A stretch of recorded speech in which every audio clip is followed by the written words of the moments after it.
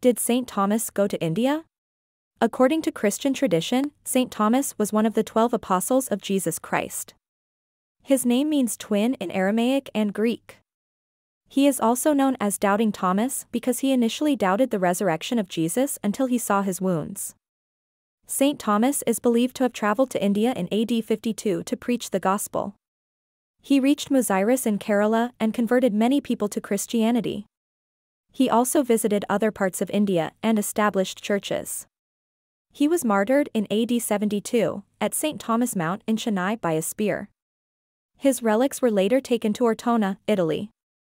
St. Thomas is regarded as the patron saint of India and the founder of the Church of the Syrian Malabar Christians, also known as the Christians of St. Thomas. His feast day is celebrated on July 3rd or December 21st depending on the church.